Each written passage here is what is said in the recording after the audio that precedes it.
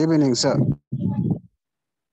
Yeah, I take this opportunity to welcome you to this weekend session. And of course, congratulate you upon completing the week. I wish we could, as usual, start our session with a prayer, and I'll pick at random. Stella, you could give us a word of prayer. You know, ladies so good at prayer. So Stella, give us a word of prayer so that we can get into this session on water supply. Okay, good evening, class. Let's have ourselves a word of prayer. Loving Father, we thank you for the gift of life. We thank you for the journey mercies. And we thank you for this session that we are going to go through today. Father, we ask you to send us your Holy Spirit so that we can be able to capture whatever the class and the lecturer are going to share, and also help those ones who have not joined to join us. In Jesus' name I've prayed. Amen. Amen.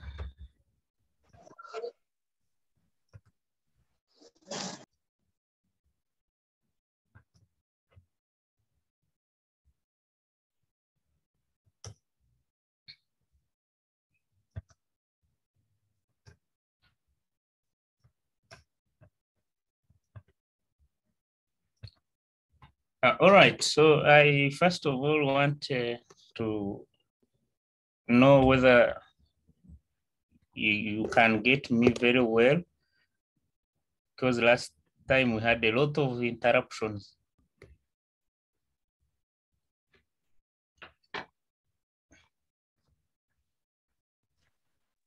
Yes, sir. Your network is so clear. Today it is good, sir. Okay, I managed to identify what the problem was. I realized when you connect from the phone, there is a way it reduces the intensity of the signal. So at least now I have tried to fix that. Yeah, so let's move on. Safe water supply. This is a key to this module, and in our previous presentations, I can't remember where some group made a good presentation about water, especially water resources management. And the key to this is that water is abundant, as evidenced by water bodies ranging from surface to underground water sources. But despite this abundance, water is very scarce. Looking at the fact that almost 97% of the water that is available is not is salty, and hence not suitable for human consumption. And only about 3% can be readily available for human consumption. Well, don't mind so much about the picture on the slide. That picture was taken from one of the schools in northern Uganda while they were commissioning the water project in that school. So our major aim is now to look at the various methods that are feasible user-friendly, cost-effective, that can make this water safe for human consumption. And that gives a background to the topic for our discussion today about safe water supply. So everyone would wish to have safe water for various reasons. So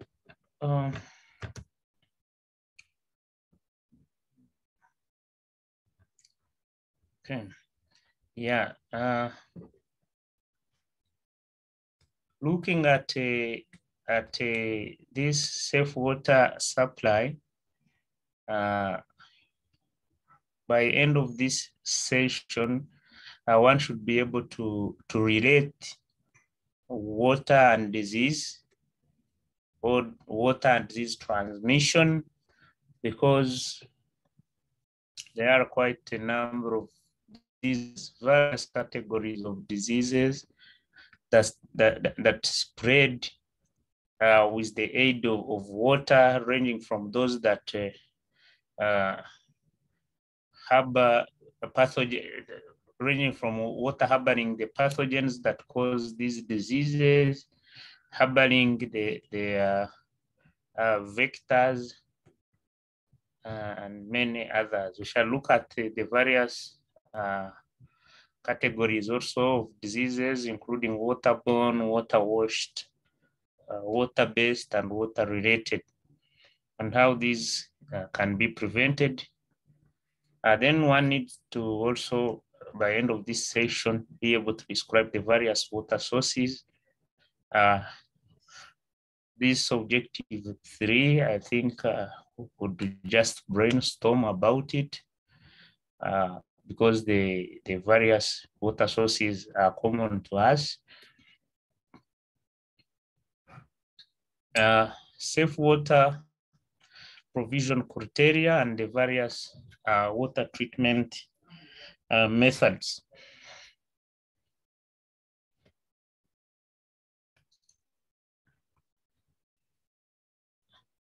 So to relate water and disease,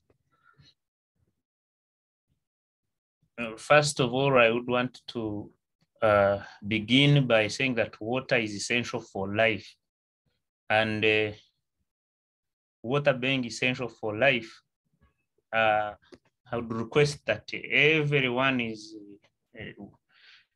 who is here be able to mention at least one essential use of water in life. Let's mention these uses of water.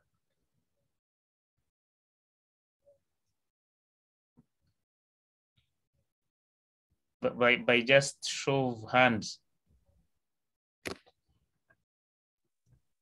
Okay, Doctor, water can be used for transport, washing. Okay, washing, transport. Jane, then Kenneth, I see their hands are up.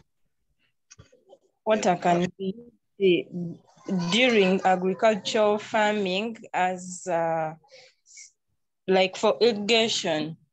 Farming, perfect. Kenneth? Water can be essential during construction. Construction, I read from the chart from Esther, for drinking, food preparation, washing. Water is a medium of transport, consists of the largest percentage of the body fluids. So basically, water is essential for life. Industrial use, to mention but a few. So with the hydrating the body, and if I ask the question, you'd realize that by this time, almost everyone who is with us on the call has at least drank some water, has used water in one way or the other. So human life can hardly exist without water. Therefore, adequate, safe, and accessible water supply must be made available to all people.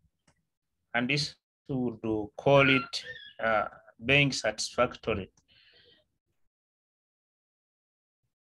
If water is adequate, is safe, and accessible, then that means it satisfies human needs. We shall look at this safe water criteria in those three parameters of adequate, safety, and accessibility, which makes water satisfactory.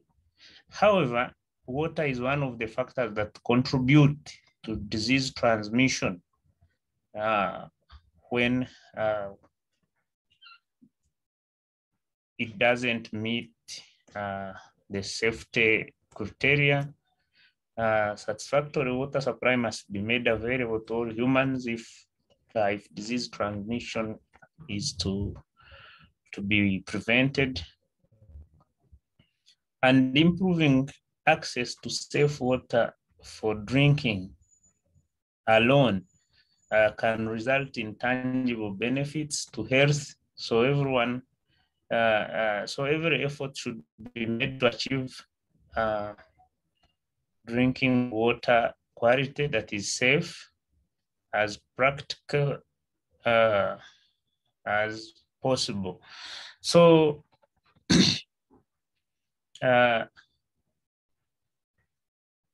to shed more light, you realize that water is on both sides. It is essential for human life, and human life cannot exist in absence of water, but also presence of water can be dangerous to human health. One, in aiding disease transmission, which we shall look at in more details, look at the various categories of diseases that spread through water. But also water itself can be a disaster and lead to death, especially if water contributes to man-made or natural disasters like flooding.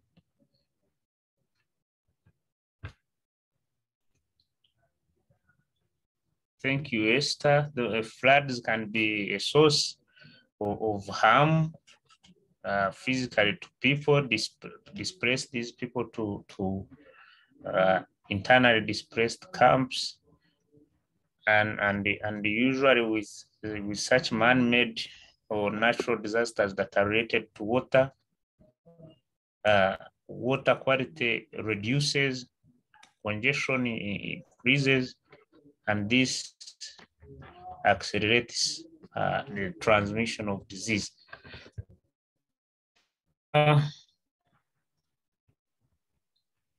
Are still trying to relate water and diseases. The great majority of water-related health problems are as a result of microbial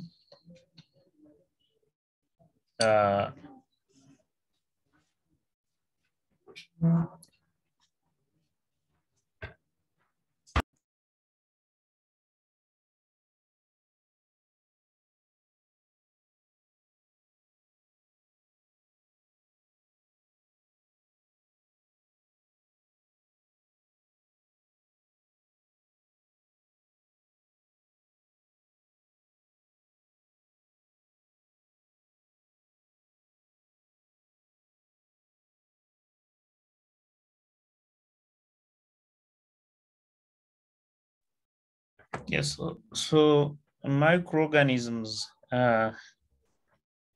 such as bacteria, viruses, and protozoa are a major cause of these water-related health problems. Of course, as well as other forms of biological and chemical contamination. Infectious diseases such as the diarrhea, typhoid are among the leading causes of death and illness, are especially in the developing world. The developed world has moved beyond this, especially from the time of Industrial Revolution. But prior to Industrial Revolution, developed countries equally faced similar challenges due to water supply problems.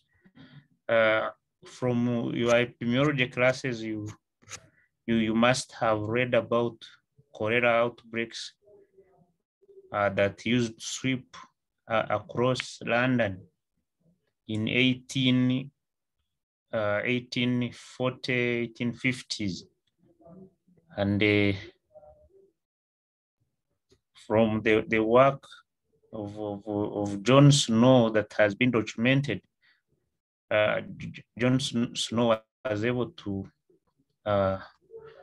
document the relationship between cholera outbreaks and water supply. So there are many other diseases that are associated with water, and these can be classified as waterborne, water-washed, water-based, and water-related diseases.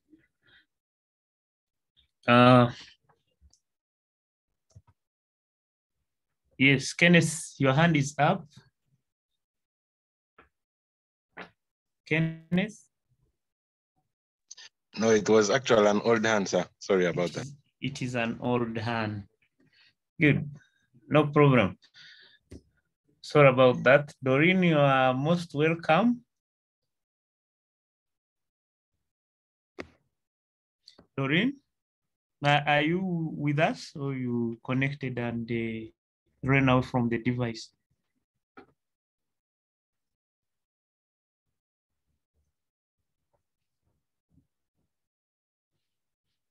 Maybe she did connect and moved close, sorry, far from her device. So let's briefly talk about this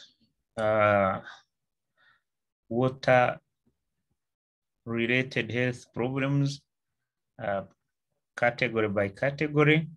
So waterborne diseases being the first category of disease that are associated with water.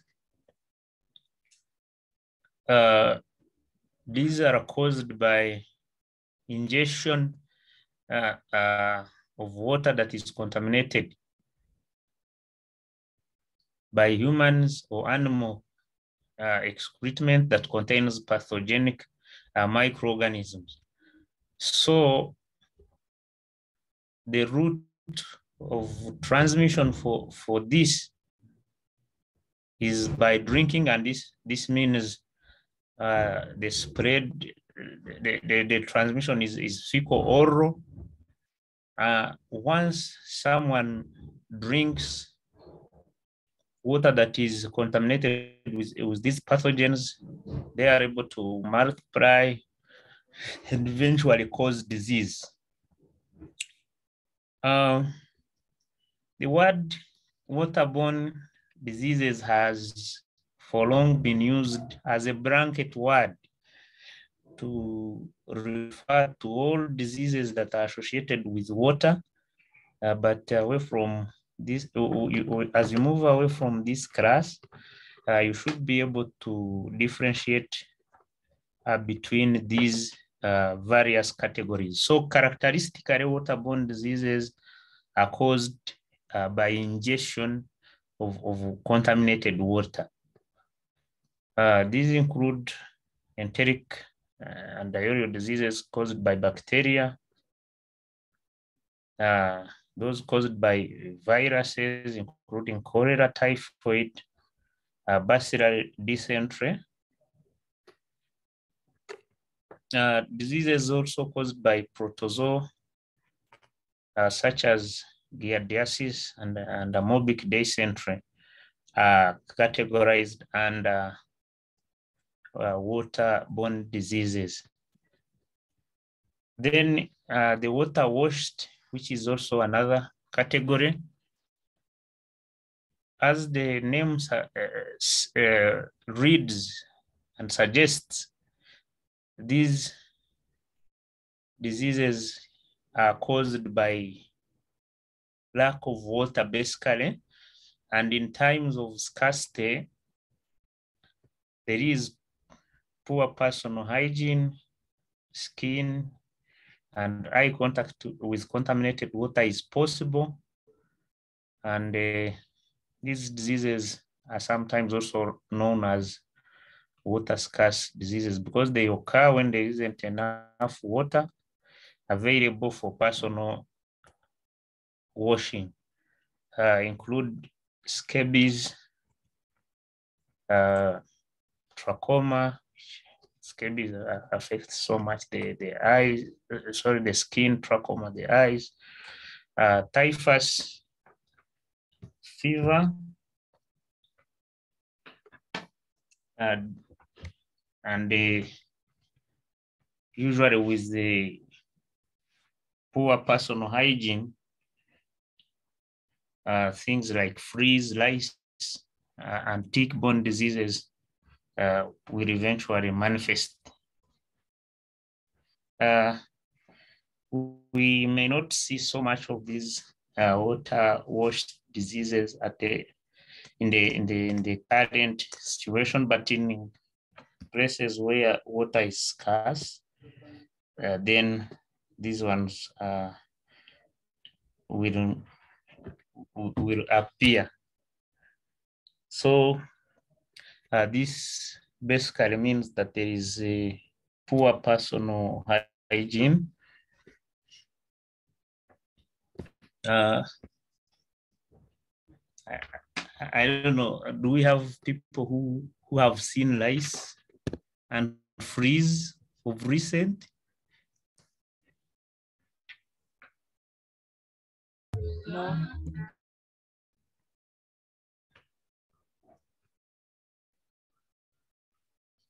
Yeah. So this may not be common, but once you see them, then you know that their cause is basically lack of enough water for personal hygiene.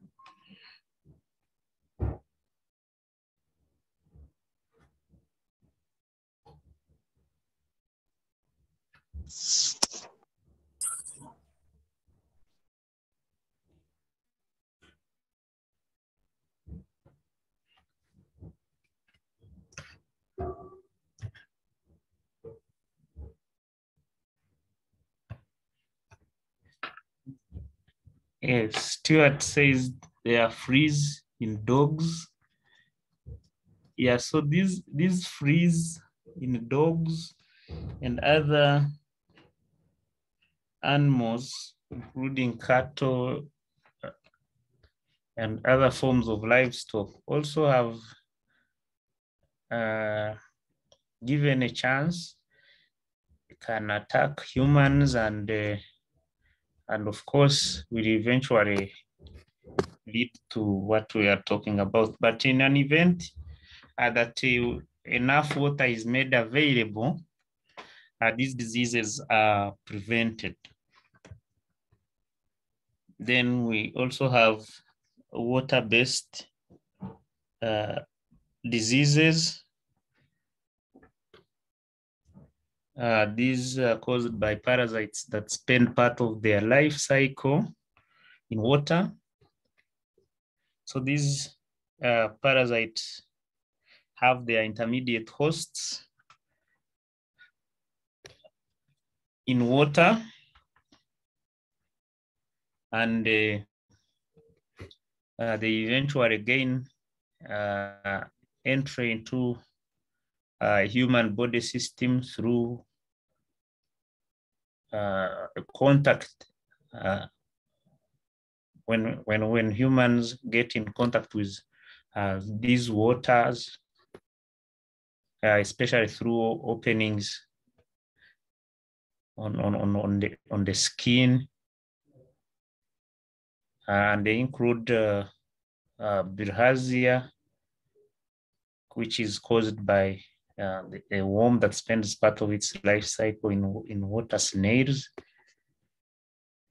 So people can become infected when swimming in infected water.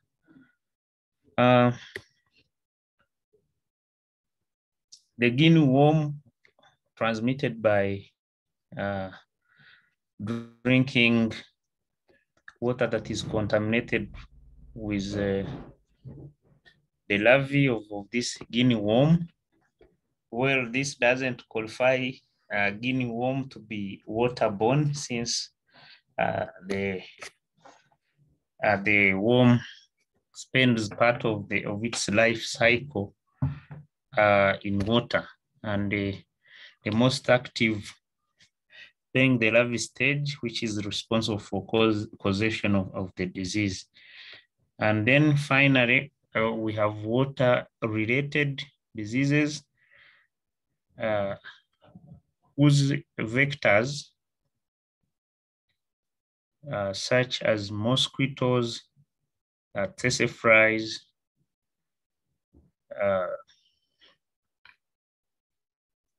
black flies, and others, breed or feed near water. So the relationship between water is that vectors of these diseases find it favorable to breed or feed near water. They are not typically associated with lack of access to clean water, like the case is for waterborne and water-based, as well as water-related. They include dengue fever, filariasis, malaria, onchocerciasis, or river blindness, trypanosomiasis, spread by tsetse flies, as well as yellow fever. So this shows us the relationship between water and disease. The control for these water-related diseases is simple, and this simply includes destruction of these vectors so that the breeding cycle is broken. So with that, this will enable us to relate water with disease, and know that water can be an agent of disease transmission in several ways. One, by harboring the pathogens themselves. When water scarcity hits, harboring intermediate hosts of diseases, as well as providing conducive environment for feeding and breeding of disease transmitting vectors. Any questions relating to the categories of water-related diseases?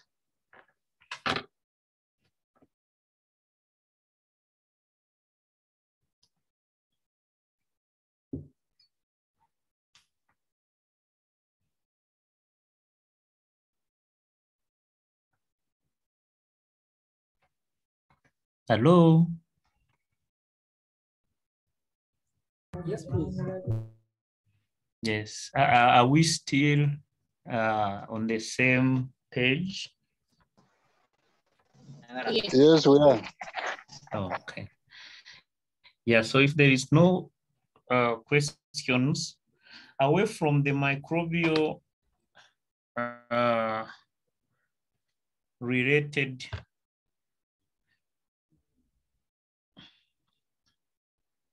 okay, so there's a question in the chat box.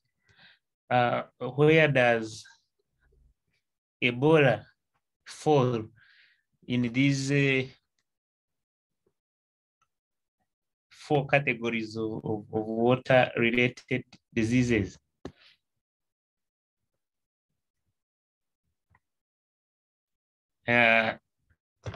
Eston, you could respond to that. Where does Ebola fall?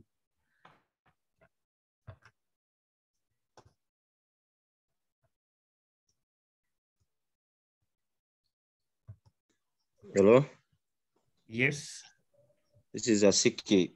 When you look at Ebola, the way I'm thinking is not linked to anything related to water. Otherwise, when you look at it is mostly related to maybe animals and the birds, things like the chimpanzees and the bats and so on. So to me, I don't think there's any link between Ebola and water. All right, thank you very much, Asiki. Looking at the disease transmission dynamics in relation to Ebola, you realize that the host for Ebola virus disease are animals, which when man get in contact with, there is that spread, and the contact range from touch to consumption by feeding on them. The relationship between Ebola and water is that Ebola being a contact disease, since it can be transmitted by contact, personal hygiene, including hand washing, reduces the risk in case a person got in contact with an Ebola patient or their belongings. So there is some relationship with water, but we can't categorize it under any of these 4 categories. Hope Eston, your question is answered. Yeah, somehow, although not fully contented. Yes. So what makes you not to be fully contented? Where would you want us to categorize Ebola among these? Probably water washed. Water washed. Yeah. So in an event that there is a scarcity of water and there is no contact with the hosts for Ebola virus disease, then spread of Ebola won't be possible. So the only link between Ebola and water is about contact. And by personal hygiene, contact with Ebola virus can, the chain can be broken. So we can't easily categorize it under water washed. You have no water, but you are not in touch with any of these chimpanzees, bats, and other forms of birds. Okay. Okay, sir. All right. So apart from the microbial contamination of water that result in diseases that we have just looked at, chemical contamination can also be a potential cause of ill health, whereby water may contain chemicals such as minerals. These may be naturally occurring. Others may be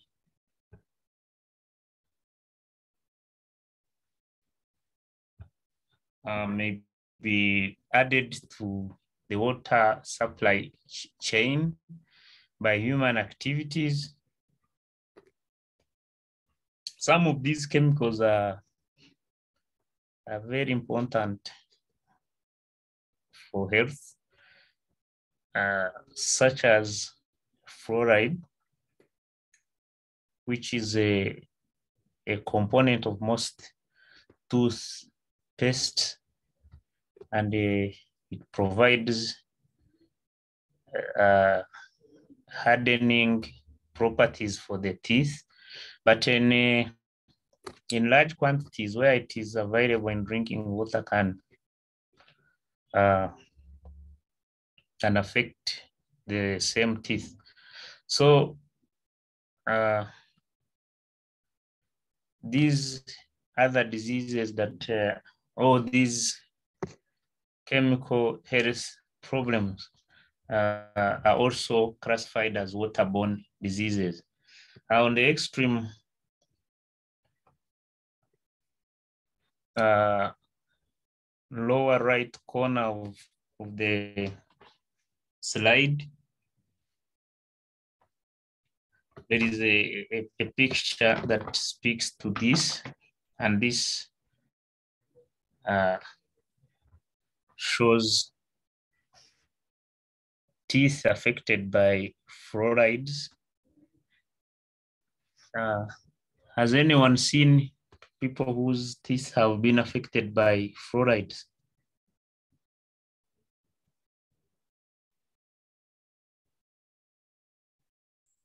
Yes. Mm. At least I've seen some from the area of Fort Portal. Okay. So this teeth discoloration is as a result of naturally occurring fluorides in water. There is a stream. I would want to call it a river, a small river in one of the areas around the Nyanga as you cross to Kasese. So people from around there have such problems, but there are quite a number of other health problems, such as lead poisoning. If lead leaks into water, if you look at the current national water and sewerage corporation lines, as opposed to the past, most of the pipe lines are plastic, and these have replaced the metallic or the lead containing pipes, given the kind of reaction that takes place between water and lead.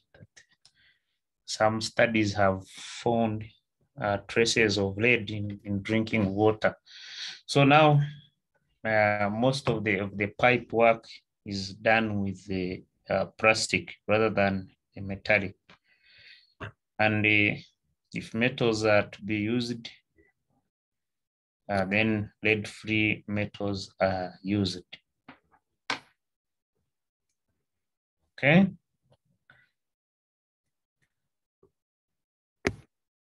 So now let's get to our objective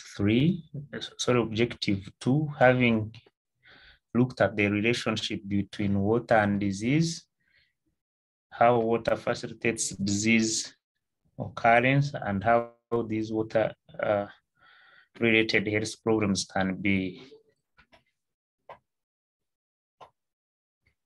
prevented. Let's talk about safe water, because this would be the ultimate goal. Everyone would want to have safe water, but what is safe water?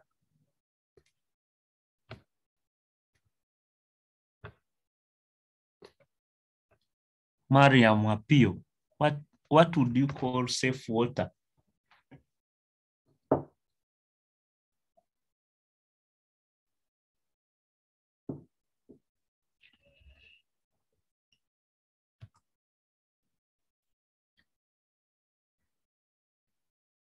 Mariam, please unmute.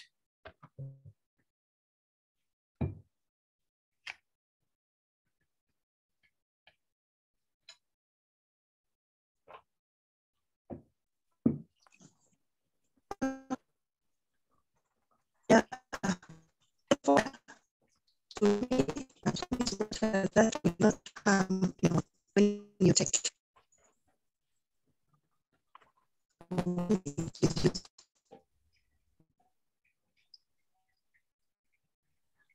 Mariam, it is so unfortunate that you are breaking a lot and we are unable to hear you. Maybe let's hear from Derek. Yes, please. Yes, Derek, what would you regard safe water to be?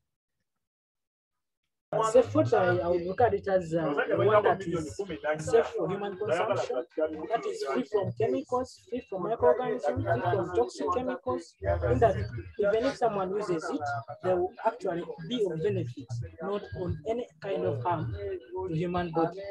Thank you, Salvatore. All right, thank you very much, Derek.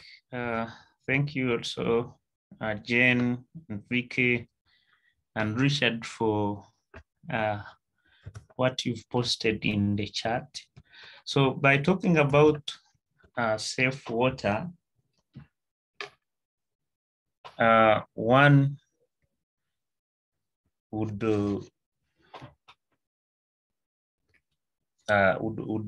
immediately think about water that is free from disease-causing organisms and does not have any significant risk to health if consumed over a lifetime. The fact that water is essential for life, water consumption is on a daily basis. So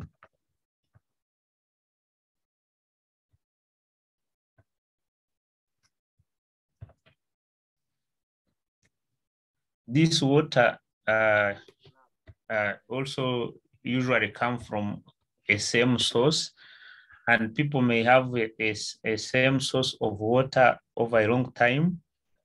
Therefore, it means the lifetime consumption is possible if there is no change of residence or the people remain in one place. So for us to regard water as safe, it first of all should be potable. And by potability, we mean that water is safe for drinking, meaning it doesn't contain microorganisms, doesn't contain chemicals, which makes it unsafe for drinking. But also water should be palatable. Palatability, this is much used when we talk about water that is to be consumed or drunk.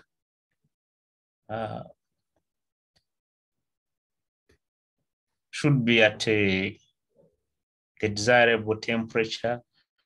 Like it may not be possible for you to drink too hot water at boiling point, and water also at freezing point may not be easy to drink. Well, water may be potable, but may not be palatable. Completely transparent. If you remember where we looked at the properties of water, the physical properties of water in our early classes of science, that water that is colorless, when we talk about the transparency, free from tests, and this would differentiate salty and from the non-salty water. Odors.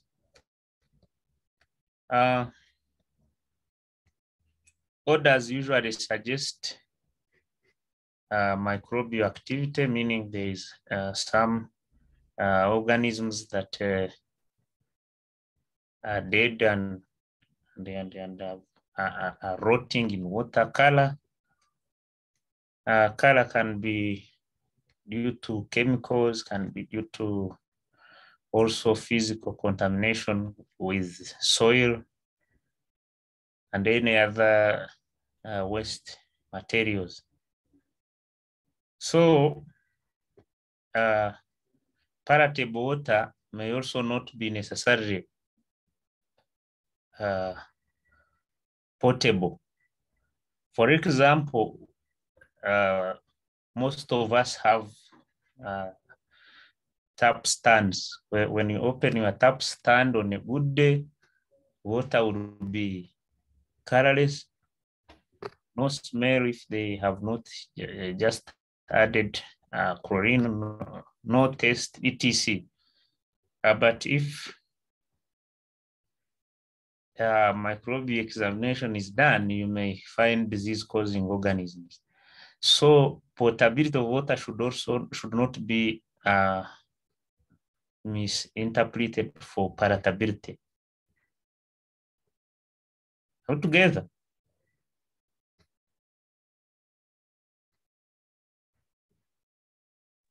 True. Okay.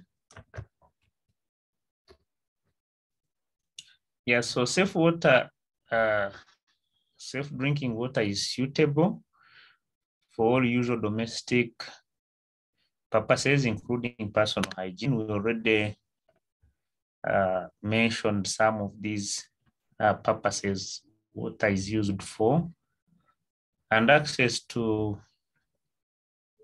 safe and affordable water is considered a basic human right. If you remember very well in our very first session, we talked about sustainable development. And this is in line with Sustainable Development Goal number 6. Okay, you see.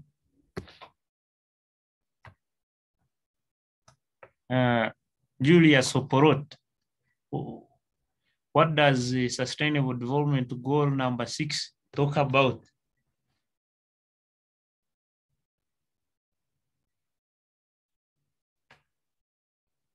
Julius?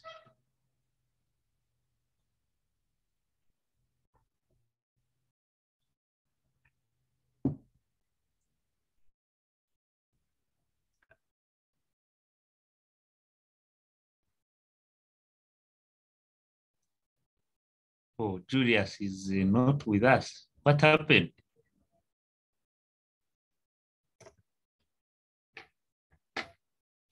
Can we hear from Vicky? Vicky, are you with us?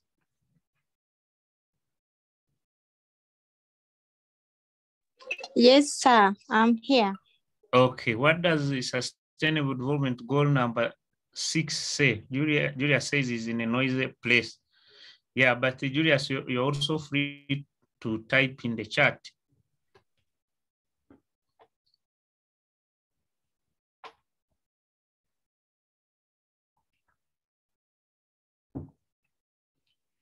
Vicky? Let me help Vicky if she's maybe still not in. Yeah, sure. Go ahead. This is it. It says that ensure access to water and sanitation for all. All right. So ensure access to water and sanitation for all. That's goal number 6, and it has several targets that should be achieved if sustainable development is to be achieved, ranging from affordable drinking water, ending open defecation, providing access to sanitation, improving water quality, wastewater treatment, and many others, to mention just but a few.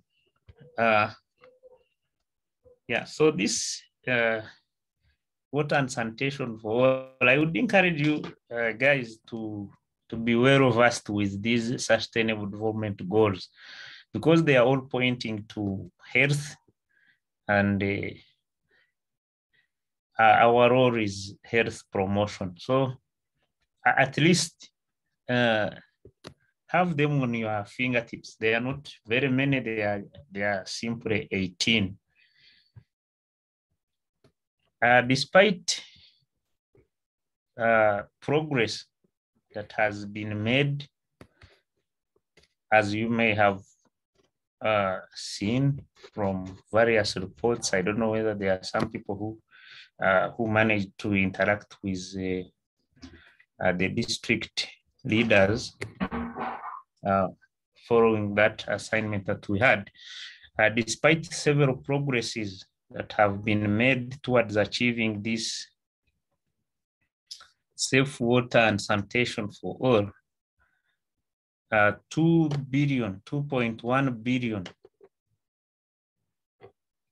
of the world's population, that's a quarter or more than a quarter, still lack safe water access at their homes. So in this, there is need that addressing challenges of these sustainable development goals require that we shift our line of thinking, we shift the practice from regarding water just as a natural resource that should be managed and used, to regarding water as a fundamental human right to which all people are entitled without discrimination. So the current practice is that water should be managed as a natural resource, but there is a need that we shift that thinking and we start regarding water as a human right. That's when tangible progress can be made towards achieving the UN Sustainable Development Goal number 6.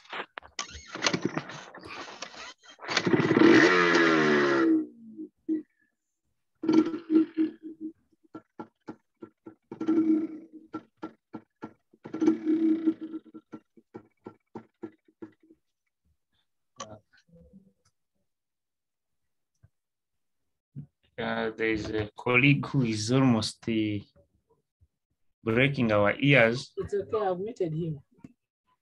All right.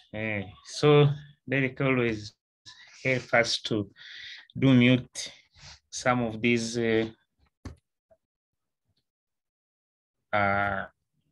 colleagues. They can unmute accidentally.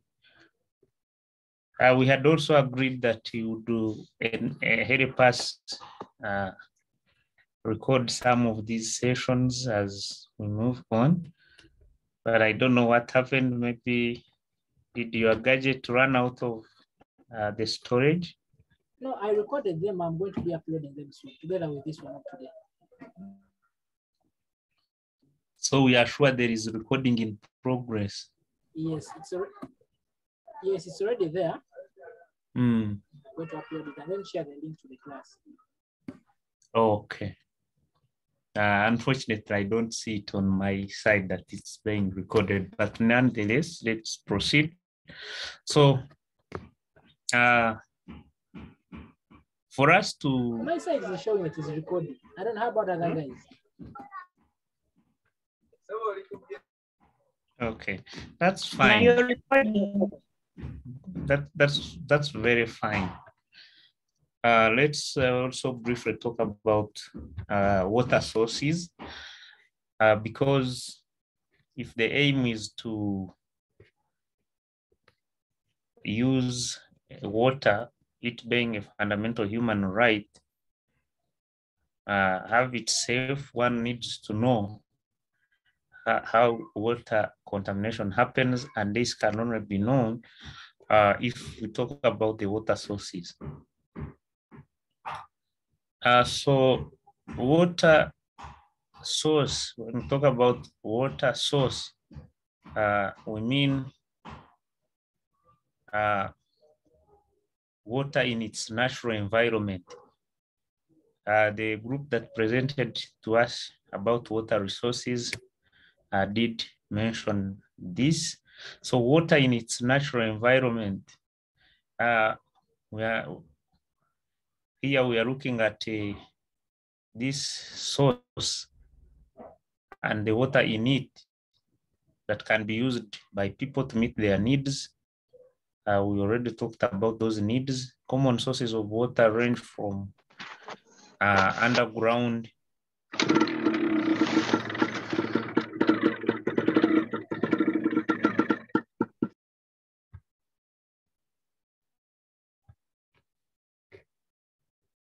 underground, water, that is to say that water is beneath the ground, surface water that is above the earth's surface. Underground water can be also accessed by drilling into the earth's crust and reaching the water table.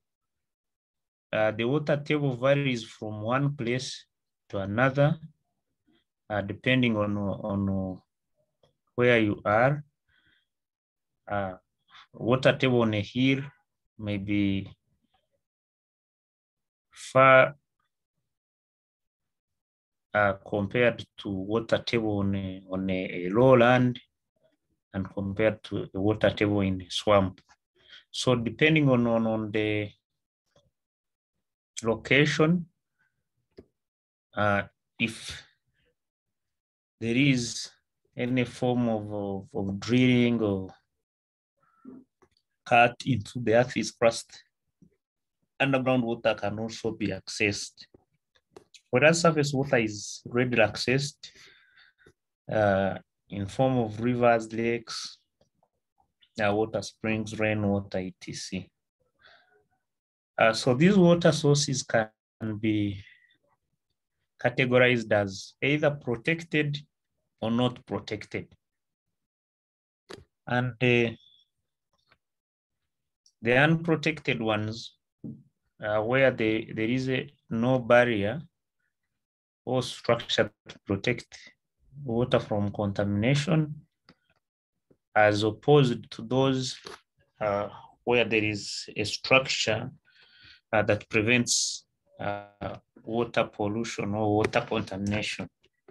So protected sources, on the other hand, have cover, and this cover can be by use of stone work, cement, or any other material that prevent the entry of physical, chemical, and biological contaminants. So all surface water if there is no cover or there is no protection, is called unprotected water. Protected water, of course, is likely to be safer to drink than the unprotected, since the unprotected water sources can be polluted, contaminated very easily, as there is no barrier. These terms can also be used to refer to water sources improved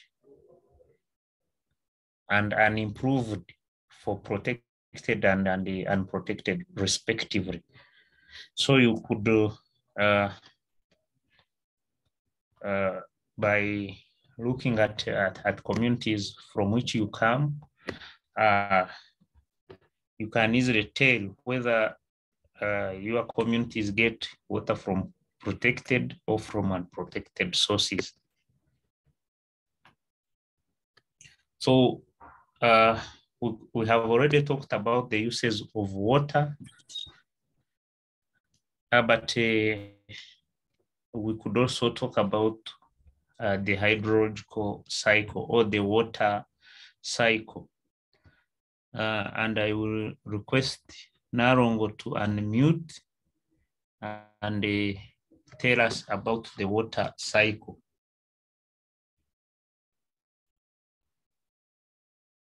Narongo, in a few words.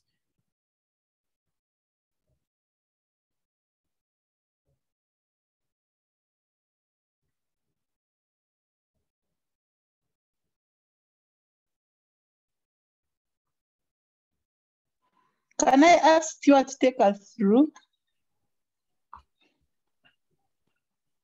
So I'm a little disorganized. All right. Your delegate is Stuart.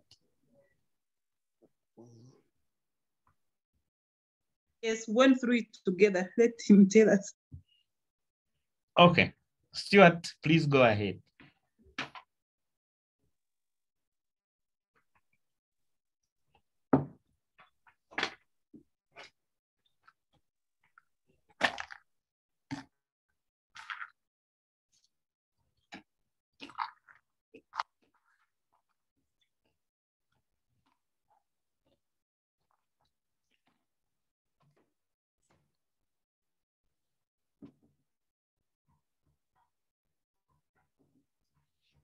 As if Stuart is also not around. Doctor, can I explain a bit? Please go ahead. Yeah, looking at the cycle of water, it first starts with the evaporation. Like, for example, in lakes, looking at the trees, the forests. Of course, in the forest, there is that evaporation. All these evaporations actually happens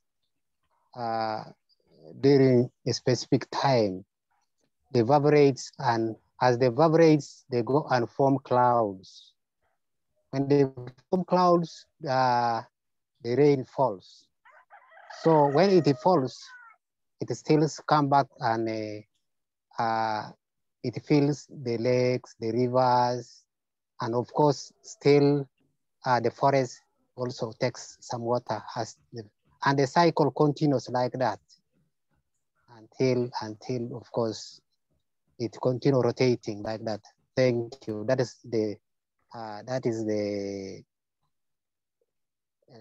is my submission.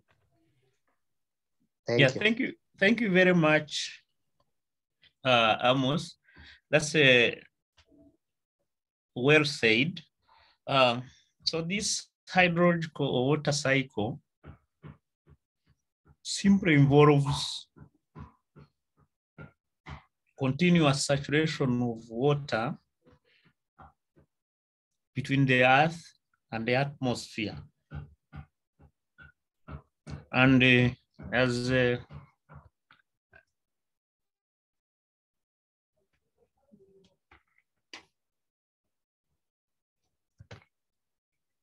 As Amos says,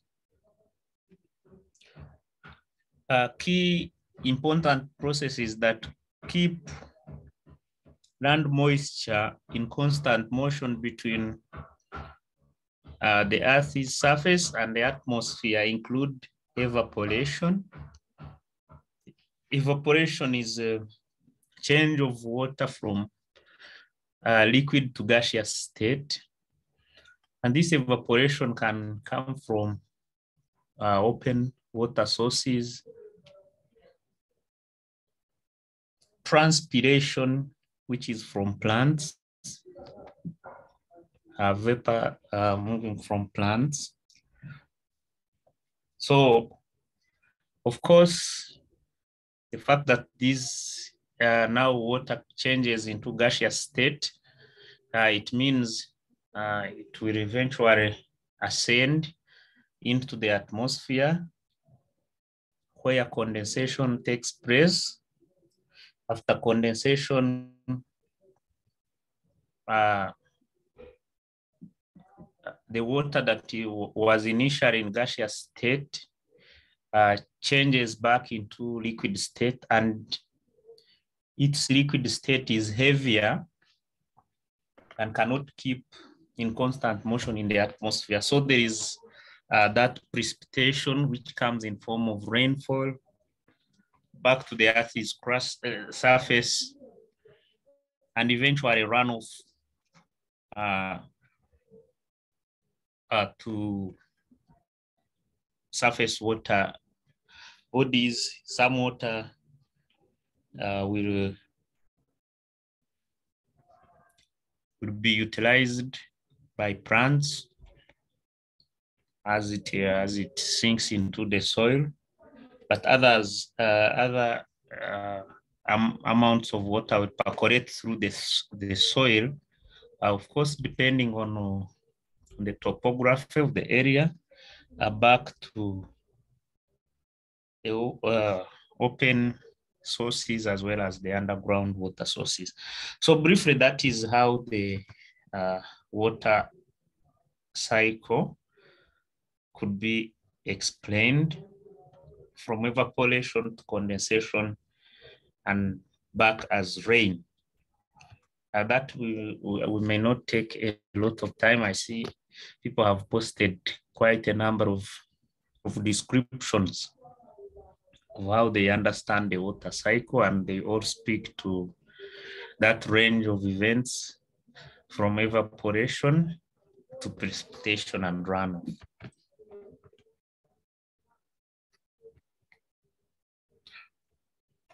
So you do also in your free time read about sources of water contamination and how water can be protected from contamination. There are various sources that lead to water contamination. Some are man-made or human activities, and others natural. So in your free time, please ensure that you read and make some notes for your own self for purposes of reading and understanding.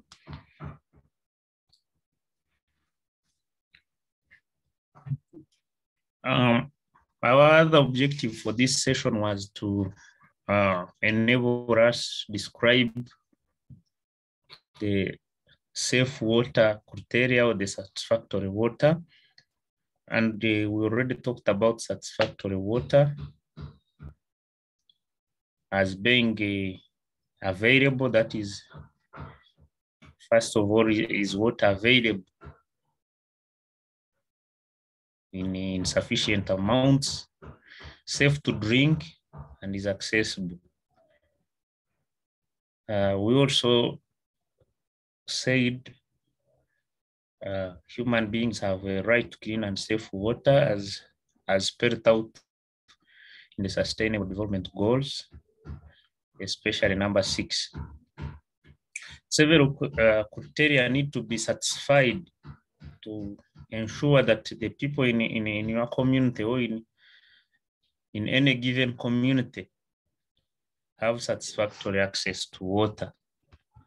And this range from sufficient quantity according to international and national guidelines. The quantity of water available for each household ranges from about 50 to 100 liters per person per day, or an absolute minimum of 20 liters.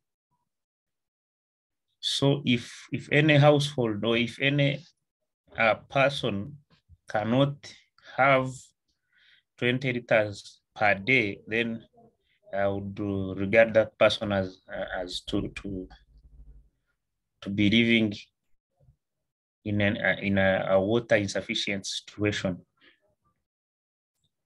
In practice, the amount of water, of course, collected every day by household is considerably less than the mentioned quantity. And this is largely determined by distance from the water source. The closer the distance, the more water the household will have access to. And then the longer the distance, the less the water that this household will have access to. So if water is outside home, but within a 1 kilometer distance, meaning that the total collection time to and from the water sources are around 30 minutes, about 20 liters per person per day can typically be collected. So where the distance is longer than a kilometer, that means the total collection time will also increase, and of course we can't meet the first criteria. Flavia, what is your experience with this sufficient quantity in the community where you currently live?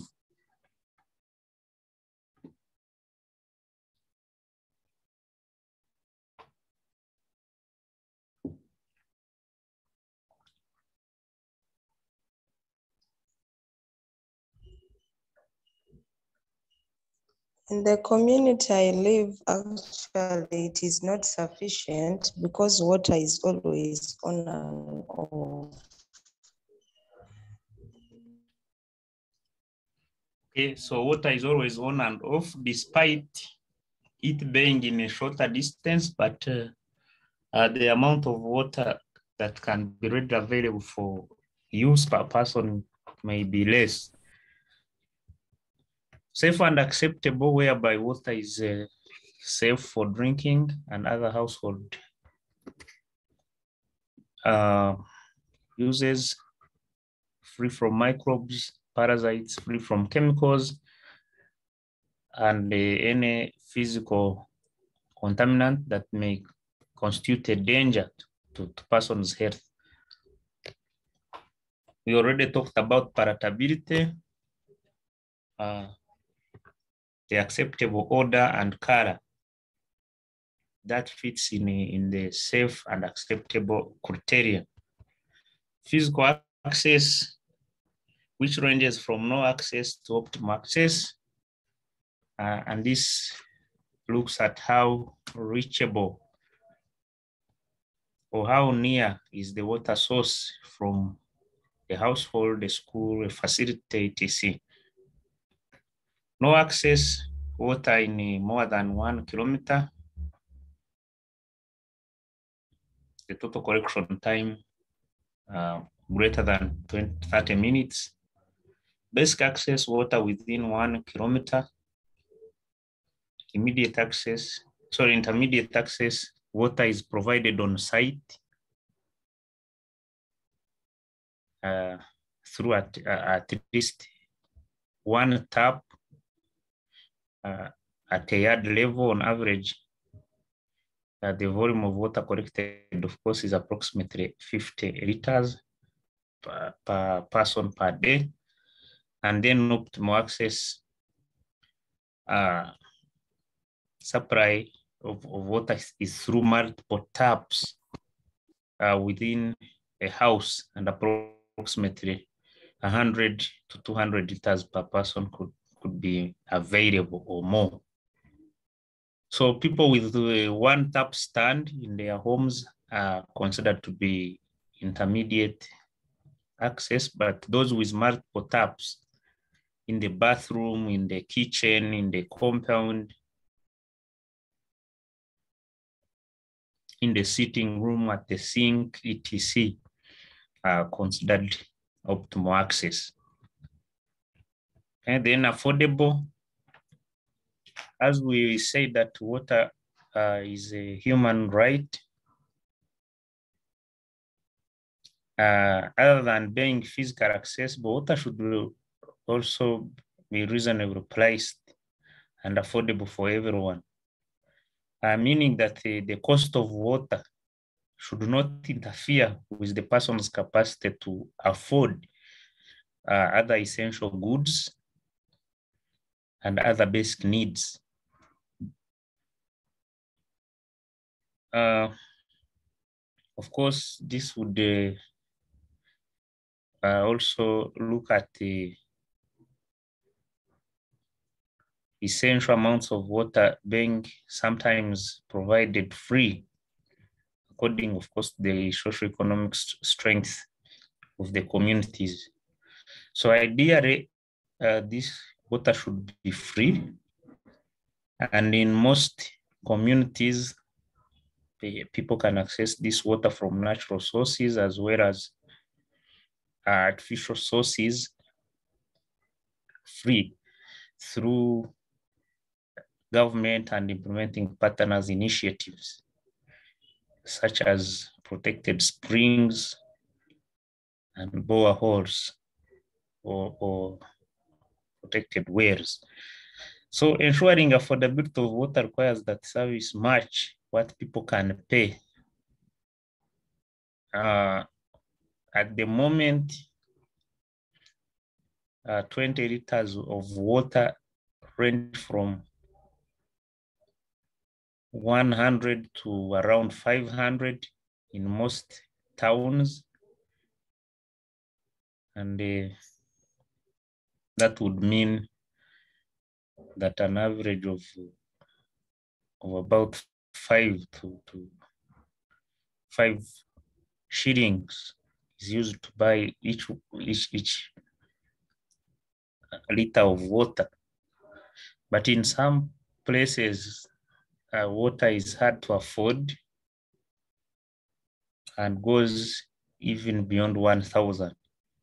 So, as we say that in most of our rural communities in the country, protected water sources are provided free by government and other institutions. So this means people can walk to the water source and collect water free. But this does not necessarily mean that affordable water is physically accessible, is safe, and can also be sufficient. Yeah, so I have some few questions that one would be asked to ponder about. What are some of the vulnerable groups of people due to lack of satisfactory water provision, and how do you rate your local community's access to water in terms of basic, no access, intermediate, and optimal access? We already heard from one of the members, and he says water, I think her description would be and maybe intermediate, I don't know. So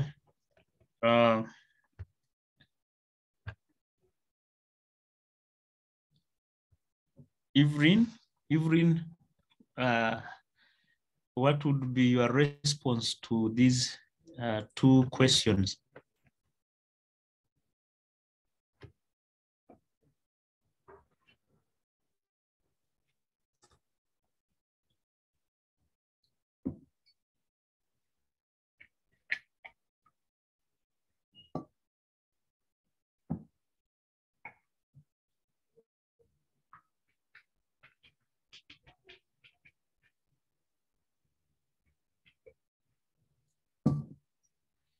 Evelyn, are you with us?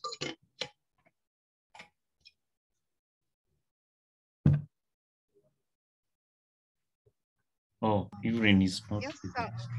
Oh, right. So, But I'm in a noisy place. all right. Nalong has her hand up and she would want to share with us. Yes, sorry, I was breastfeeding. So, but for my community, I have 3 communities. So I'll talk about the community where I'm born. I would say intermediate access. Reason is that one, they have access to the national water. So the homes were connected to national water, but before national water, there was also another program of rainwater harvesting. So some people had built rainwater harvesting tanks. And then they still have, some of the families still have their traditional shallow wells or unprotected wells, but also there are springs that some program had brought some time back and some boreholes within that same community. So I am saying intermediate access. And depending on the capacity of the family, some families still use like shallow wells, others use boreholes, especially those that are close to the boreholes and the springs that were constructed by the sub-county. And of recent, when they provided the national water in the village, still some people also can access national water depending on their economic status. Yes, that's what I can say.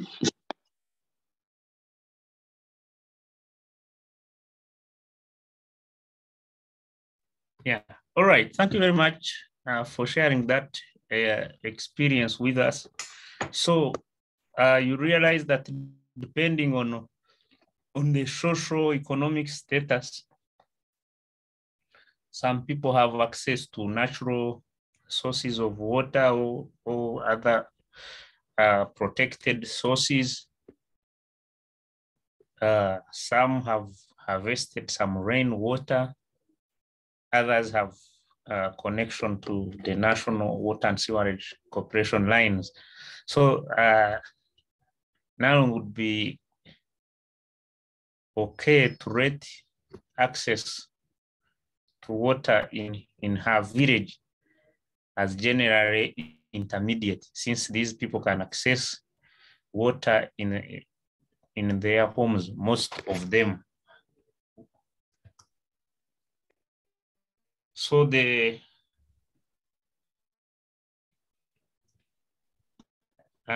people have also posted in the chat about the vulnerable categories of people.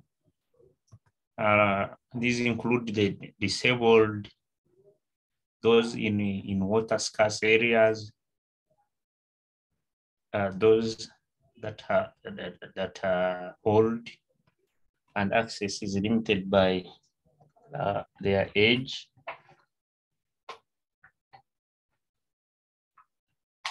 People who are forced to migrate, forced migrants, especially those ones that are in displaced settlements, and many others. So this one, as of course you go through this module, it is good to also reflect at communities you live in, communities you serve, so that initiatives to improve access to water be made. Okay, so that gives a general introduction to water, relating water to disease, as well as water safety when it comes to what we should consider as safe water, looking at those 4 criteria of sufficient, safe, and acceptable, affordable, etc. So since water is liable to contamination, and even though it existed naturally without contamination, it would contain natural contaminants, including chemicals, as well as living organisms, because these may include plants, may include animals that eventually get access into the water sources. There is need that this water be treated before it is used for human consumption or any other purposes. And the session we are moving to, we should be able to look at the various methods of water treatment, and these range from community water treatment methods, these that can be done at even a level of the household, to large-scale water treatment methods, especially for municipal water treatment. So the various methods of water treatment at household level or water purification will be looked at. The steps involved in water treatment at municipal level will also be talked about. Then key in water treatment is filtration, as this filtration is important in removal of both physical contaminants. Some of the filters help in reducing the microorganisms load in the water, and chemicals, especially, which cause coloration of water. So water filtration techniques will also be looked at in this session.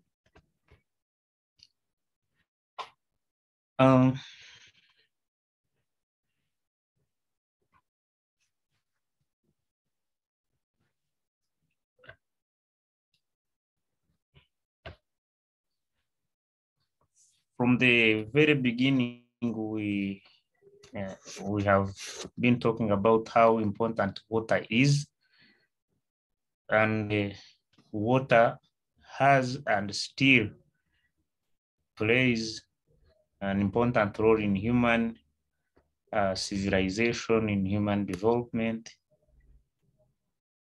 It was and it continues to be needed for drinking, food preparation, cleaning, irrigation, among other various uses.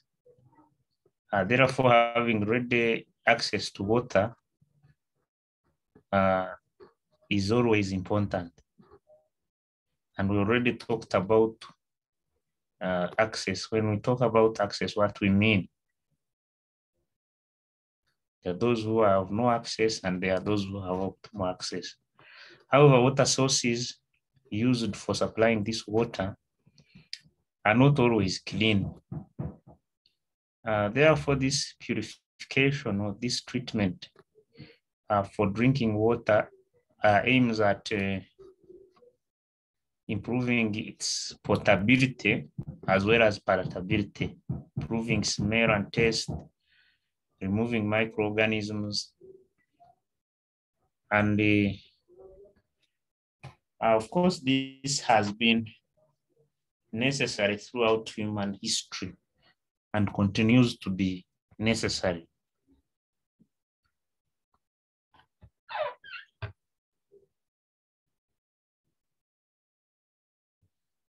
Yeah. Thank you, Asiki, for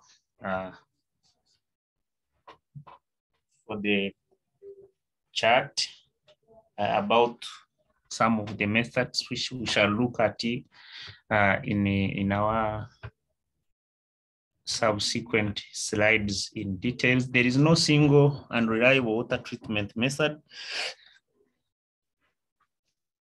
suitable for small communities' water supply, and preventing water from getting dirty is easier than having to clean it afterwards. So in your free time, that's why I told you to read about water source protection. If water sources were prevented from contamination, the cost of its purification would drastically reduce. However, there are many, of course, occasions when relatively dirty water has to be used. And sometimes even when we protect our water sources, we can't avoid contamination. Since we are saying that contamination can be both natural as well as from human activity. And therefore, to avoid disease, we already have talked about these disease categories.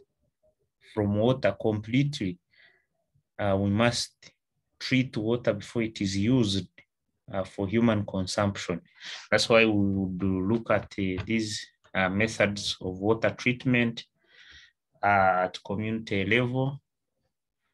One of them is boiling, and at least everyone knows about boiling. Using any form of heat to boil water up to the boiling point, which is usually around 100 degrees C. By boiling, most of the microorganisms will die at that boiling point. However, water cannot be used, cannot be drunk at boiling point. So water has to be allowed to cool and stored in clean containers. Though water can also be contaminated even after boiling if hand hygiene is not ensured. If dirty containers are used, dirty cups are used to draw water from the storage container. This contamination can however be avoided if water is served in a jar or a cup, and it is safer to use a vessel which is fitted with a lid and has a tap for storage. I think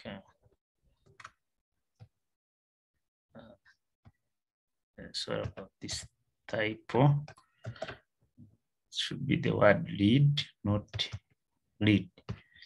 So this is basically about boiling, using heat. Away from using heat, storage can also be used to improve water quality. When water is stored, all particles, of course, and microorganisms present will settle at the bottom of the storage container, and they can be powered away if the water that is clean is powered off fast. This, of course, this is basically decanting. So if we allow the water to stand, many microorganisms which may be in it can also die because they cannot survive in water for a long time. This allows also some silt to settle down. Using a 3 water pots can do this. We have an illustration of the 3-pot system, whereby on each day, as illustrated in the diagram on your right, water is of course brought to the house. Solar power water stored in the pot 2 to pot 3, wash pot 2. Solar power water in pot 1 to pot 2 and wash pot 1. By the time water is moved from pot 1 to 3, as you can see the illustrations, the smell, the color, and the taste would have improved, as well as the microorganisms load would also have been improved. So you may wish to strain it using a strainer, a clean piece of cloth, and drinking water should always be taken from pot 3.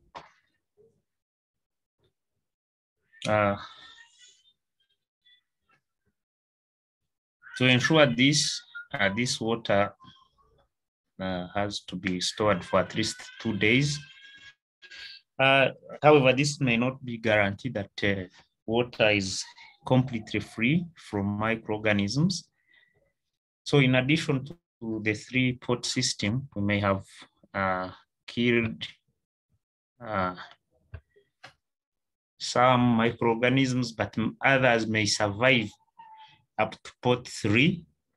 So in addition to this, this water can also be boiled to ensure that it is completely safe. Someone posted in the chat a question, how safe is it? So the safety cannot be guaranteed since there is no measure of the microorganisms load. But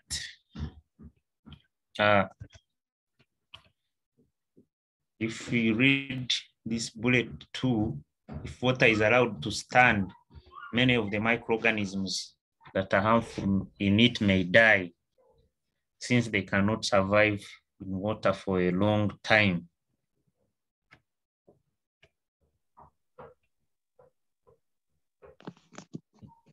Hence, another method for treatment that especially aims at killing the microorganisms can also be used in addition to this. But in an event that this is the only available, drinking water should be taken from pot 3.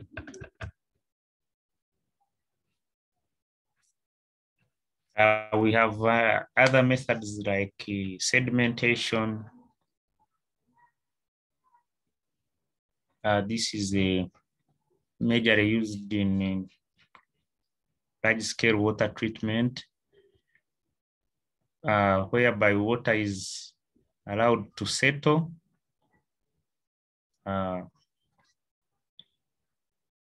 and the foreign material would settle down for easy removal. However much this method improves the color of the water, it doesn't kill organisms. The procedure is that you allow water to stand in a container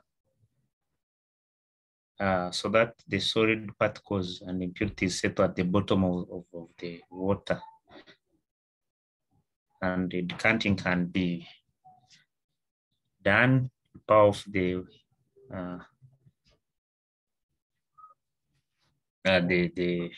water that is relatively clean.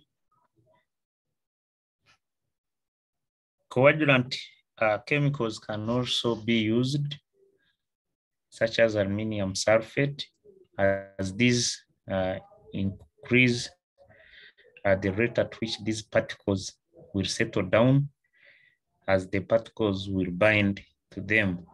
So this is a little different from the previous, whereby this only uses only one container. And in the previous, 3 containers are used. For large communities, small sedimentation tanks can be built, although it is not usually possible to arrange for coagulant chemicals to be added to assist water sedimentation. It does not remove harmful organisms from polluted water, but it helps to clarify water. So in large scale water treatment, especially at municipal level, these would be called clarifiers or sedimentation tanks. So in addition to sedimentation, treatment by filtration and chlorination may be necessary. For sedimentation to work better, there must be horizontal flow into the tank where water moves from one end to the other. So as it moves from one end to the other, that circular movement allows the particles to settle at the bottom of the tank, of the container. Paul is saying that the screen is not shared. Please, colleagues, confirm that you are able to see my screen. The screen is visible. With the heading Water Treatment Method 3. It's clear. You confirm that Paul needs Let him refresh the gadget. Or you could refresh so that you are able to get the screen.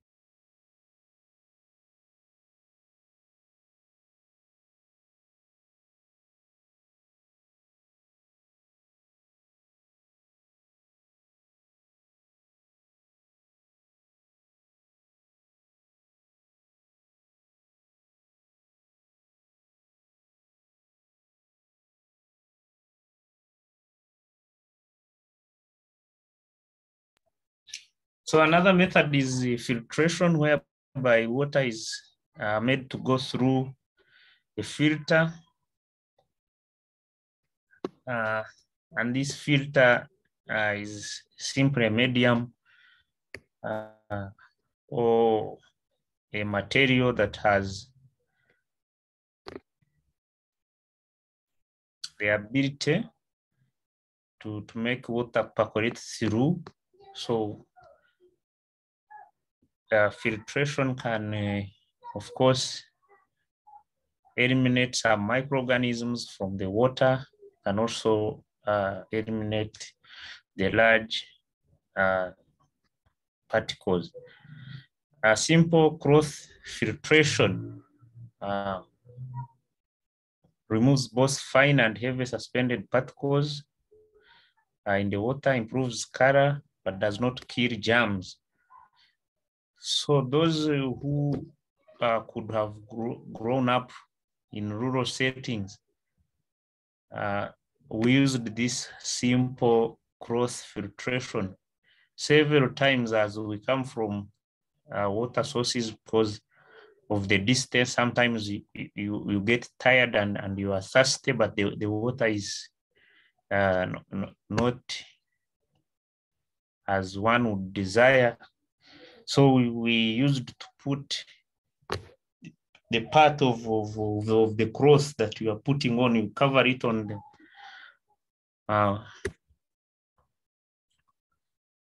the jerry can and drink.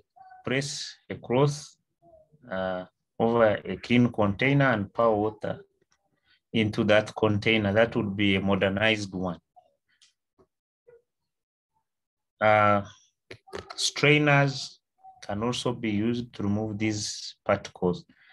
But important to note is that filtration does not render water safe for drinking, but rather improves smell and color. So it is important. It is an important, of course, treatment process through which some bacteria can be removed from the water, those that large enough, and using sand filters or small home filters, these bacteria can be removed. Sand filtration is also used in municipal water treatment. Microorganisms are either removed physically, especially in a rapid sand filter, which we shall see when we come to municipal water treatment, or as a result of microbial growth, if it is a slow sand filter. This filtration can also be done at home or on a large scale for a village or a town. The best simple example of home filter are kind of filters, though these are at a cost. The filter is basically made of pottery in the shape of a candle.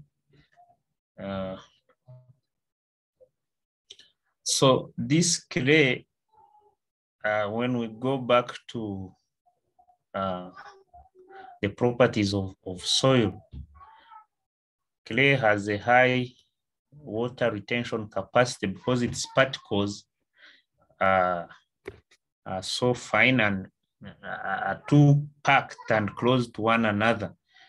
So it does not allow percolation of water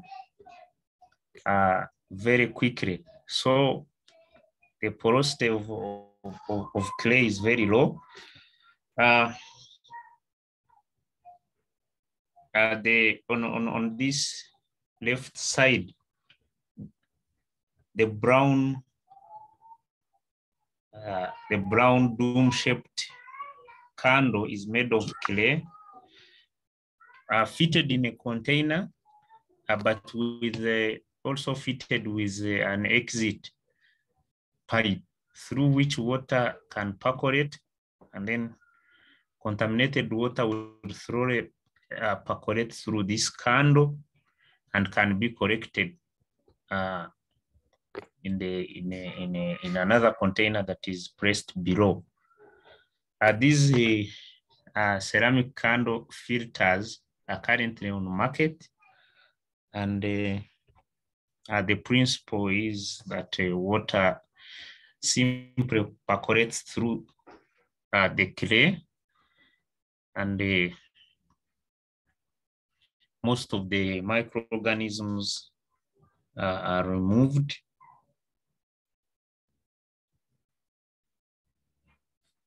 As well as the color. Do we have people who have seen these sand filters on market? The clay kind of filters?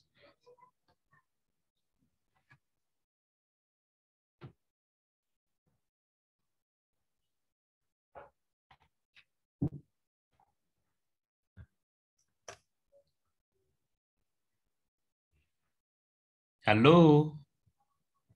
Anyone who has seen a kind of filter, or even they have it at their home?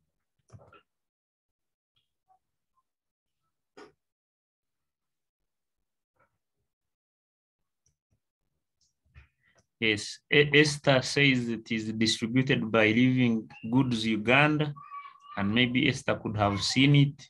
Esther, would you kindly share with Ruth about how this filter looks like?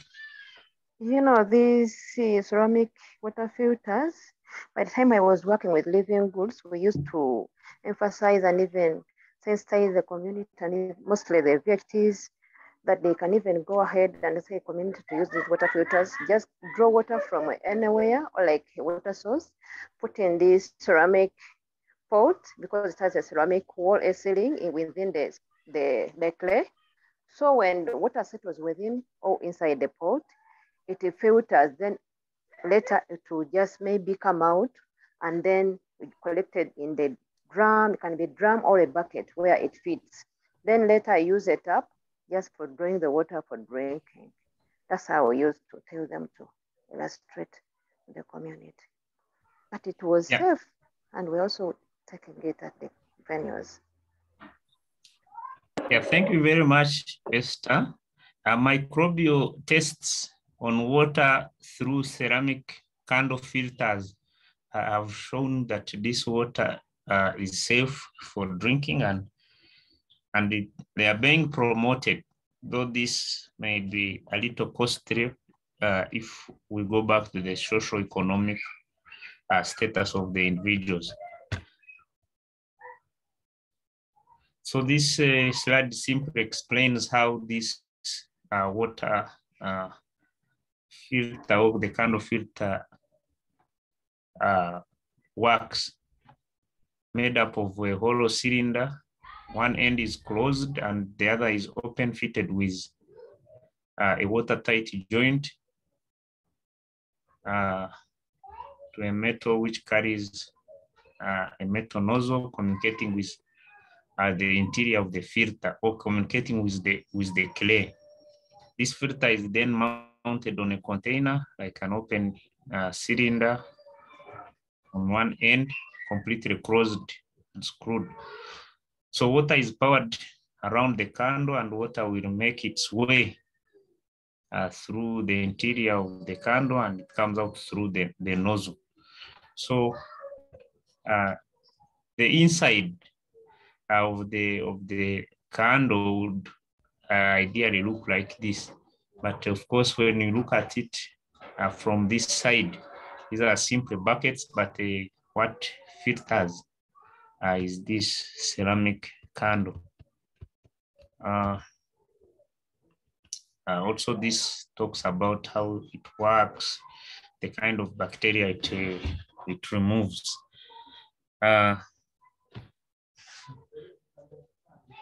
But for large scale water treatment,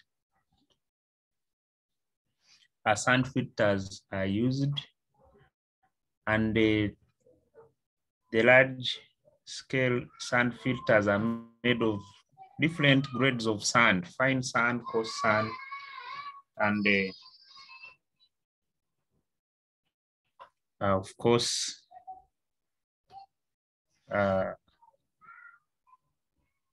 gravel at the bottom. So water is then passed through these layers, meaning it starts from fine sand to coarse, sand and eventually percolate through gravel. Sand filters for public water supply are usually built in concrete containers. Of course, for a few houses, small sand filters may be used in metallic containers. But the fact that this is large scale, this sand periodically has to be replaced, and the sand filters are also periodically cleaned in a process called the backflow system, whereby air is blown through the filters to remove the particles that might have gotten stuck. So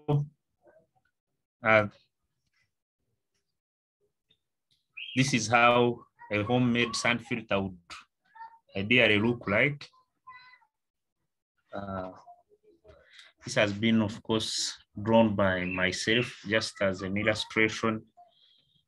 You have clean fine sand supported by coarse sand, and then gravel. Raw water is poured on top. If this arrangement was put in a container, you have about 60 centimeters of fine sand, 20 centimeters of coarse sand, and 20 centimeters of gravel. As water percolates through these layers, by the time it reaches the tap, its smell and color would have improved. Also, some microbes could have been removed. So this is typically a slow sand filter. This water from these sand filters may require additional treatment, which could be physical using heat or chemical using halogens like chlorine. Since some microorganisms can escape through these layers. Then chemical treatment of water, chemical disinfectants are used, and this depends on the killing of bacteria, the cysts or the protozoa that may be available or present in water, as well as the viruses. Common chemicals used are halogens, the commonest being chlorine, and iodine, but most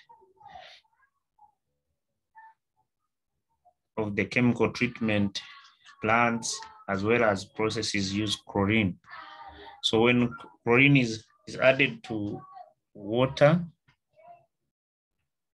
hypochlorite would be formed, and this of course creates acidic pH in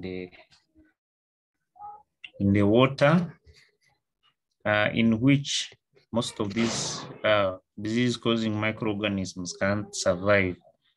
The important points are that the killing effectiveness of this chemical will entirely depend on the concentration of the chemical. If a small concentration is put in water, the results are equally proportional. So right concentration must be ensured, as well as the right contact time. There must be a minimum time for which this water is allowed to be in contact with the chemical to allow possible killing of the microorganisms. So it is not a matter of I pour chlorine into my water and then drink immediately. So since chlorine is one of the commonest chemicals used, this can be in form of liquid or in form of powder.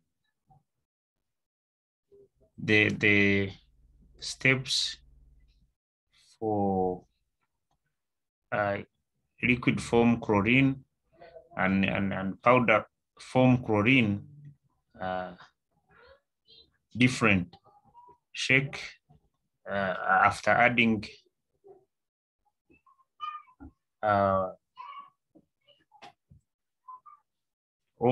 before adding this chlorine to the water, if it is liquid, please shake it very well. And for each 20 liters of water, add 1 to 2 bottle tops full of liquid chlorine. Stir or shake the water for about 30 seconds, cover it immediately. Use the water after 1 hour. So the contact time for liquid chlorine is about 1 hour. For powdered chlorine, usually these manufacturers' instructions are on the container. Add 1 sack 10 liters of water, stir well, allow the water to rest for 5 minutes. You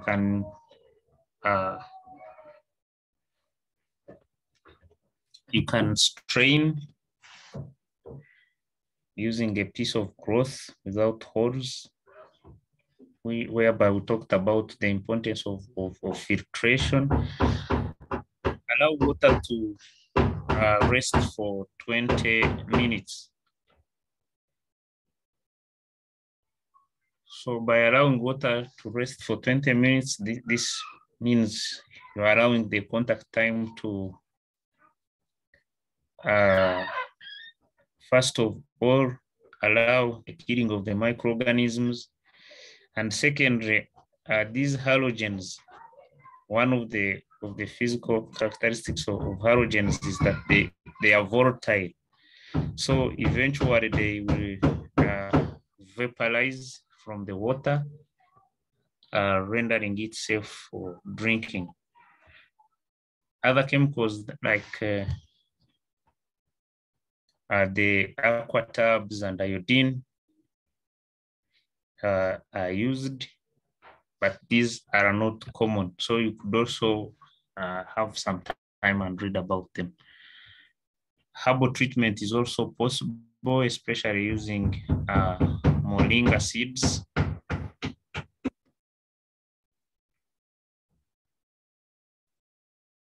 And these moringa seeds work in the same way as aluminum sulfate by acting as coagulants. Temporary suspended salt material and bacteria from dirty water. So a tablespoonful of powdered moringa seeds is enough to purify about 1 liter of water. If moringa seeds are added to water and it is stirred and allowed to settle, suspended particles, of course, will precipitate, and about 98% of the coliform bacteria are also removed from the water. So you decant off the clean water and moringa seeds, of course, would smell if left to stand, if water is left to stand for more than 12 hours. However, this moringa has no side effect and it is neither poisonous. So this herb can also be used. Solar disinfection can also be used whereby the ultraviolet rays from the sun are used to inactivate pathogens present in water. This is in addition to heating or boiling, an ideal method for treating small quantities of water at household level. So the technique, of course, involves exposing water in clean, transparent bottles to sunlight. If water is left to sunlight, you'll realize that at some point its temperature will increase. So having it in transparent plastic bottles that are exposed to sunlight for a day, for example, on the roof of the house, will inactivate most of these disease-causing pathogens. One, the roof of the house will be hot. That heat itself, in addition to the ultraviolet rays. So clean bottles are needed, of course, filled 3/4 shaken thoroughly for about 20 seconds before they are filled completely to completely aerate them. So in the next slide, this is a typical example of solar disinfection. So if this water is left for a day, of course, the intensity of the sunlight also would matter a lot. The fact that we have talked about solar disinfection does not mean that if you put your water and sun on a crowded day, it will be safe for consumption. But the stronger the sun rays, the more effective the killing of these microorganisms will be. Then later you can have this water drunk. CDC recommends some do's and don'ts when performing solar disinfection or SODIS, which I would also wish you to have a look at from the CDC website. You can just put in Google or in your web browser the do's and don'ts during SODIS.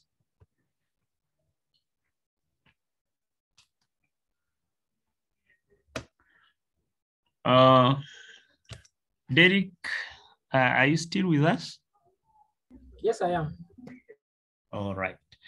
So at what time are we ending today? Can we end at 7 maybe? It's fine, sir.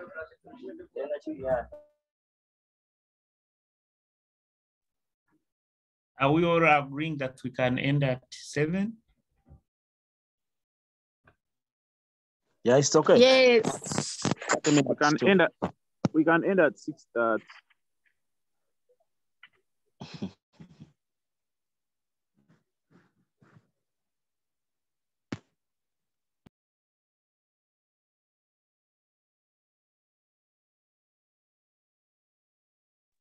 Yeah, so looking at the time now, we are close to 8:30. So sorry, 6:30. The methods we have just covered small scale methods of water treatment. We could briefly look at the municipal water treatment process, which is large scale. Of course, it applies some of the principles or some of the methods that we have talked about, because usually the source of water to these municipal water treatment plants is a natural source, a lake or a river, whereby water has to be treated physically as well as chemically. The physical treatment aims at removing the suspended material, ranging from large particles to small particles, clarifying and removing the color, as well as improving the water smell. Whereas the chemical treatment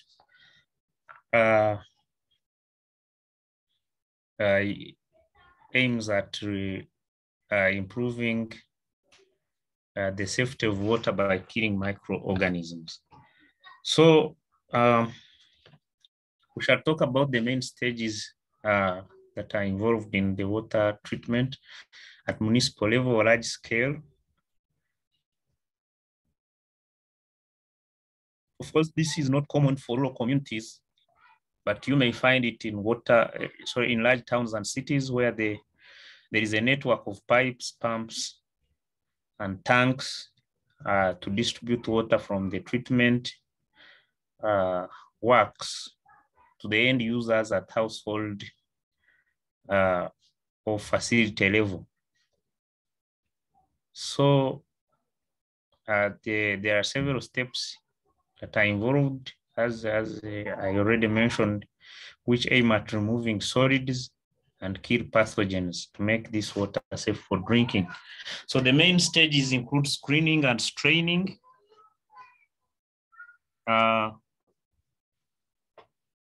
Screening and straining aims at removing large and small particles respectively. For example, when we talk about water collected from a river or a lake, it may have animals, it may have plants, it may have debris from runoffs. It may have these solid wastes, bottles, polythene, etc. So the first step would be screening, and this usually has a large screen, which is in form of a wire mesh with big holes. Straining will also involve a wire mesh, but this with small holes. Aeration, which involves allowing air through the water to improve the smell. With the aeration, air can be pumped through the water, but also in absence of such a facility, water is allowed to stand in aeration tanks, and naturally air, especially oxygen from the atmosphere, would combine with the water. Sedimentation and the coagulation, this usually in the same tank or basin. We already talked about sedimentation, which allows particles to settle at the bottom of the tank or at the bottom of the container with the help of coagulants like aluminum sulfate, which binds to the particles. Sedimentation is made easier. Filtration, we already talked about filters, the different types of filters, as well as disinfection with chlorine. This is a typical flow of water in a municipal water treatment plant. On the left side is a stream or a river, and low water is channeled to the pumping unit, where screening and straining takes place. Aeration takes place. It's also called the pre-chlorination basin. Some chlorine can be added along the way. Coagulation stroke filtration basin, where these particles bind to a coagulant, mixing basin, and then water is allowed to flow to the sedimentation basin, later to the filter, which can be a slow or a rapid sand filter, and then chlorination. Once chlorination is done, taking in consideration the concentration or the dose that is required, and the contact time, water can be pumped into the pre-chlorination tanks, later to reservoirs or distribution. Usually for all cities, you have these reservoirs, especially on a raised hill. Key example of these reservoirs is the tank here in Kampala, for those who are in Kampala, and water is pumped there. And from the reservoirs, water is expected. The design of these reservoirs, water is later expected to flow by gravity to the distribution points. You would also have noticed that there are boosters along the water transmission lines because water has to be supplied to a longer distance. So these boosters are to increase the pressure and the flow of water. So this is basically how the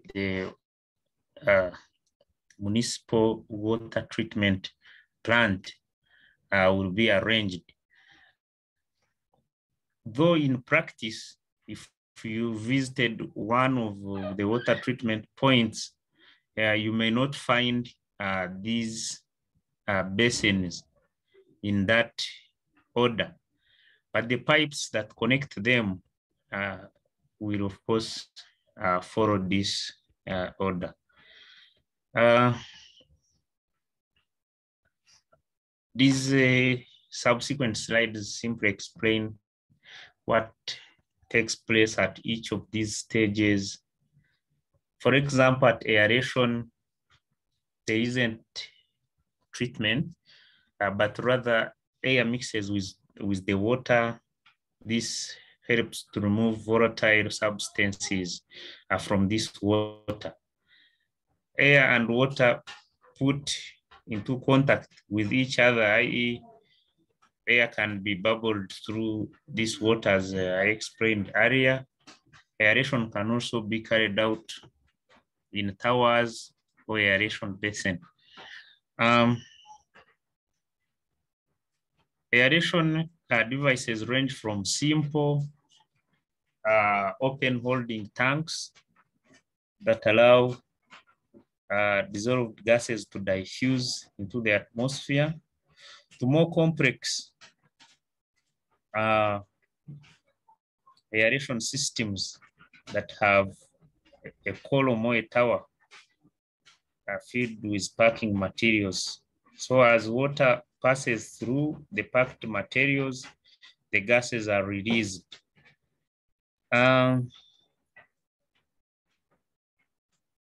I don't know whether we have someone who has gone to Mbarara or who is from Mbarara on this call.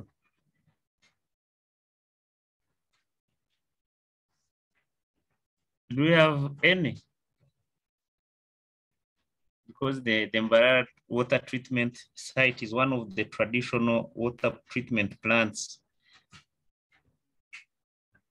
Okay. Paul is from Mbarara. Paul, do you know where the water treatment plant of Mbarara is?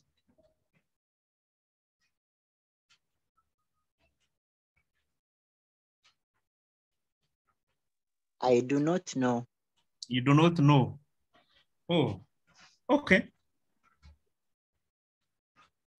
Well, it's actually on the roadside as you enter Mbarara, but I wanted to know whether there is someone who has seen one.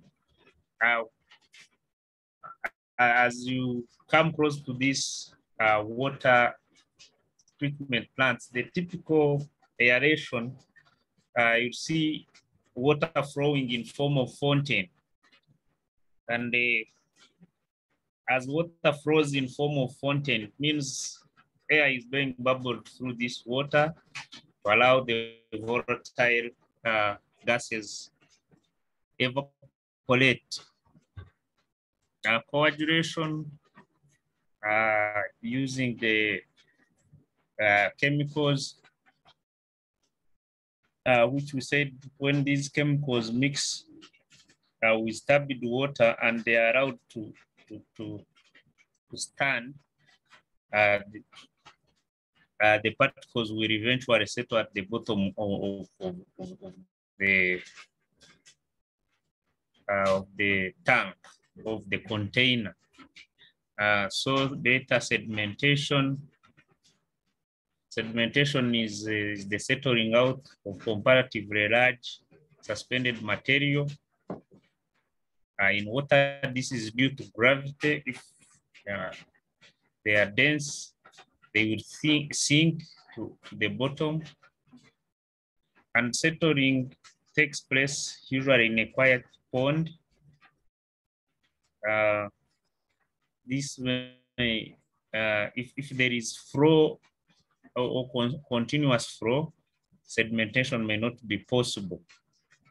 A minimum of 24-hour retention time is necessary to have significant reduction in this suspended material.